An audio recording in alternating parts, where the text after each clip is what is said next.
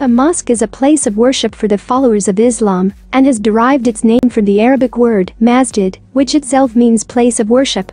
If you go about searching for the history of the settlement of mosques, you'd be amazed by the fact that how almost all the countries have some of the oldest mosques in the world. Is it not pretty amazing that how they have managed to survive this long? Yes, they have managed to look beautiful too, after all these years. In this video, we have for you some of the world's oldest masjids, in order of their respective age, so the oldest one comes first, followed by the next oldest masjid, and so on.